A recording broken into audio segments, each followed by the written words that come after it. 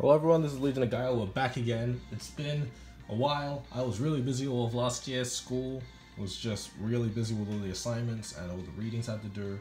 I also went on holiday for like nearly basically 2.5 months around overseas in Hong Kong, where I really just didn't buy any books because I was also working at the time.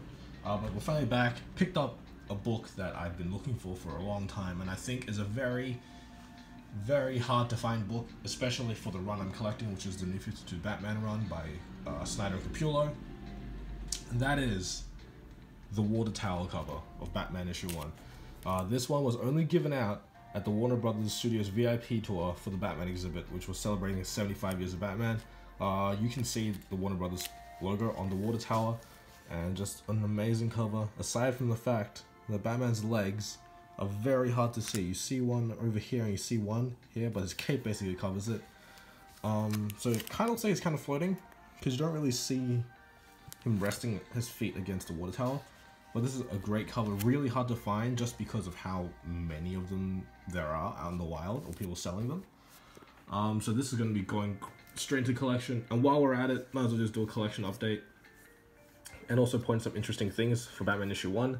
The number 1 they used is with a red highlight, which is, I think, just signifies that it's a later print, because it has the same outline with the DC Comics Essentials reprinted version of Batman issue 1, which I'm pretty sure is the red outline around the 1 is also can be seen on the Alamo City Comic Con variant, because I'm pretty sure that was also a retroactive release of a previously released issue, which was Batman issue 1.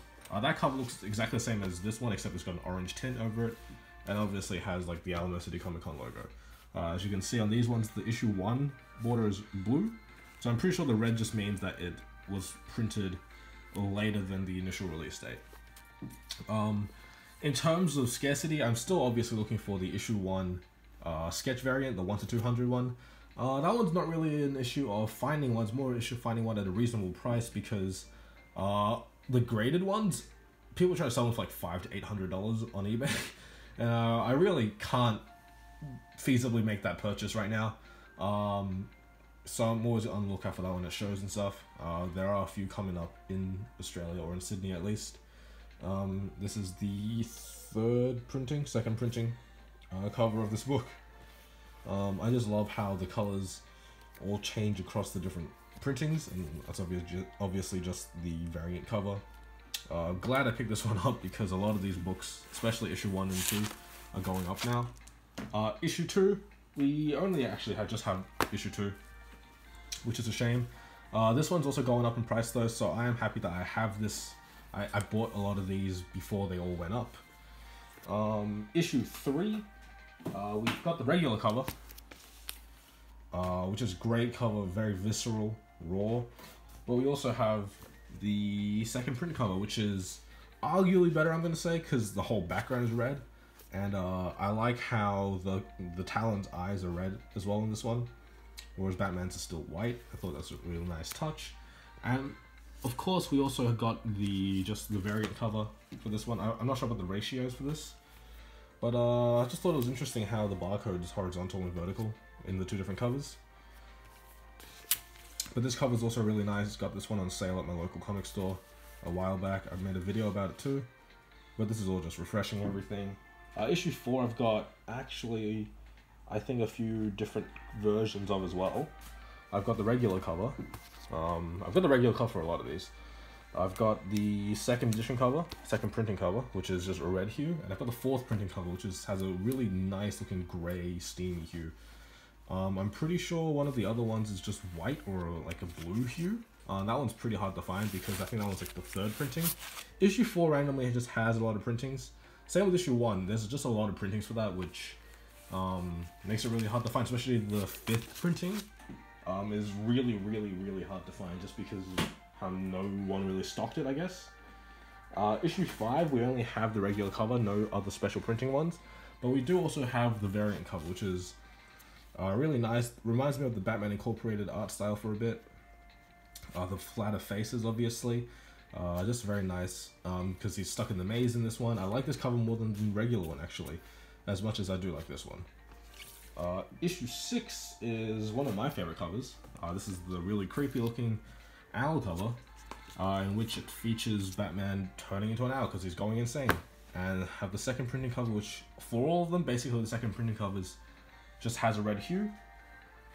And to just wrap up the Court of Owls arc, which went on for the first 10 issues, or 11 issues, sorry. We've just got a lot of regular covers. Issue 7, I've been looking at the sketch variant for this one, although that one's also pretty expensive. Got issue 8, this one was a newsstand edition, I'm pretty sure. Yep, because this is the very first book I ever bought.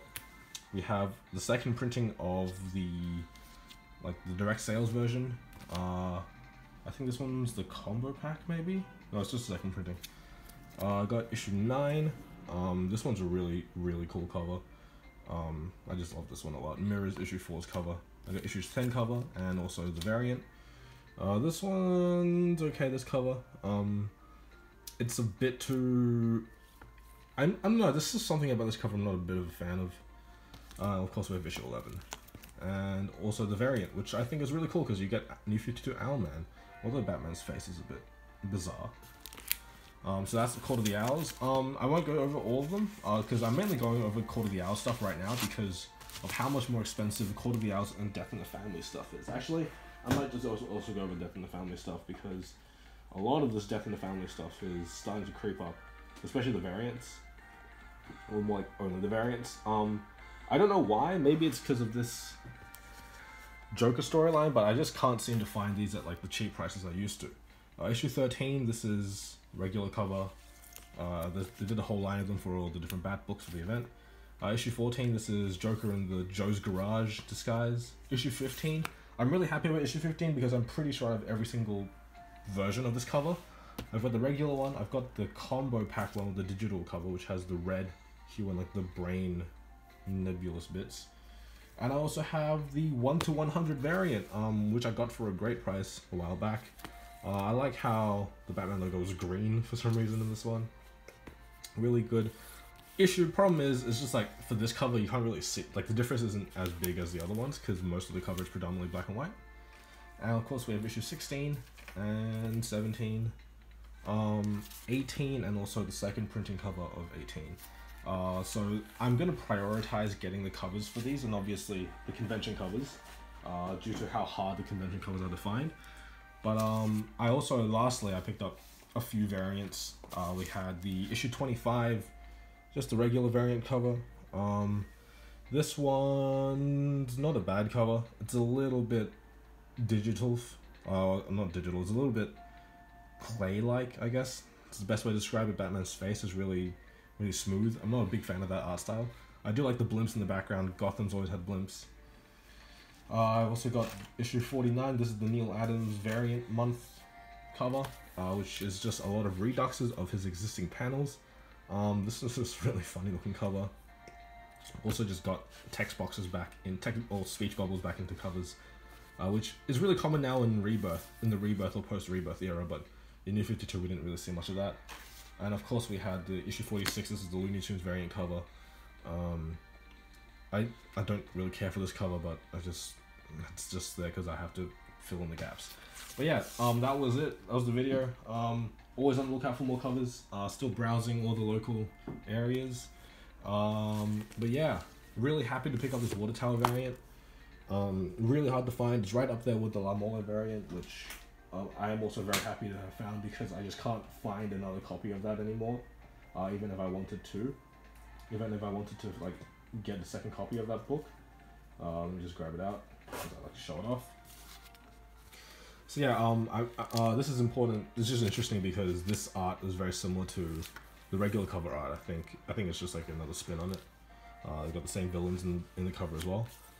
But yeah, just very happy to pick up another hard to find variant. Started to go for the sketch variants now and the convention exclusives, which are going to be very hard just because I live in Australia and the shipping is going to be a real pain. But until next time, this has been Legion Go.